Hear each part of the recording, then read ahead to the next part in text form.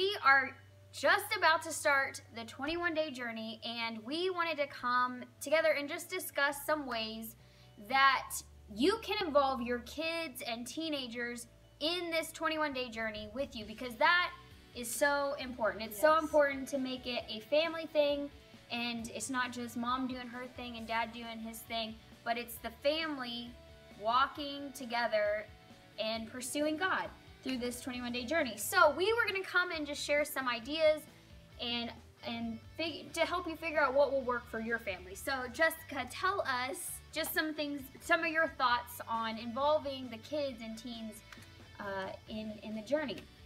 Well, one idea would be, to set some time aside every day, or at least so many times a week, where you sit down with your children and read them a chapter in the Bible. Maybe it's a favorite Bible story or verse that's meant something to you that you can share with them, and just take that quality time to read the Word with them, and then take a few minutes and pray with them and spend some time in prayer.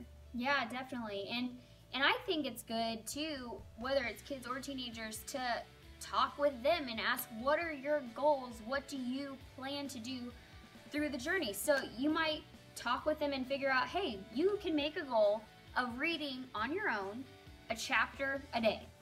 And then, of course, if it's one of those things where you want to do a family time together and read, that's awesome. But, let them set some goals and some of their own plans. I think that's good too. And they can even be a part of the fasting side of it. I think we think if we take away their sugar, all hell will break loose. But, I mean, that's just an easy one to say, hey, for the next 21 days, we're not going to have any candy or sugar. Or no fruit snacks. No fruit snacks. Or it could be pop, whatever it is.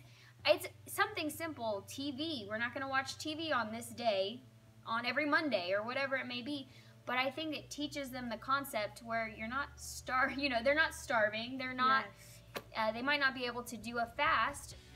Listen, teenagers can do a fast, but they want to see what you are doing, and you're leading by example. And, at the end of the day, that's going to speak even louder probably than what you say to your kids and teens, is that you're showing them what you're doing. Yes. But I definitely think that, you can involve the kids and teens even in fasting. Yes, I was thinking about that earlier. Just even like kids, you pack their lunch for school every day. So maybe there's a favorite food or something that they always have to have in their lunch every day, that for these 21 days that they can commit to giving that up for 21 days. Or maybe take a bottle of water instead of a Capri Sun, whatever it might be. Just something that you can do together that incorporates you as a family and as a whole, working together during this 21-day journey to just put God first and focus on what He has in store for your life. Yeah, and I think the bottom line is being intentional. All of these things take time, they take energy, they take thought, but they're worth it.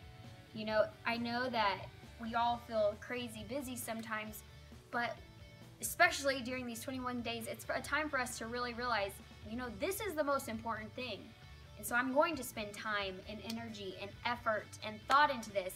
If that means writing a scripture verse and putting it in their lunch pail, like you were saying, with their lunches, I'm going to do that. It's going to take extra time, but I'm going to do it, because this is a way that is going to, it's seeds that you're planting, and that's going to bear fruit in your kids' life.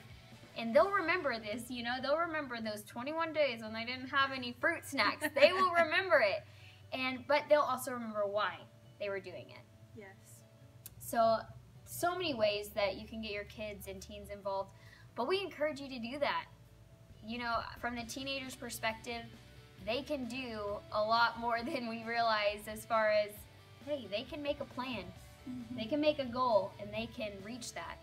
Just this last Sunday, we set goals in the kids, and they set their own goals as well as goals as a whole. And so they are able to do this, so they just may need a little bit more encouragement. Yeah. But I think, like Dalayna said, if you set the example, they're going to want to do what mom and dad are doing. So we just encourage you to do that. Yeah.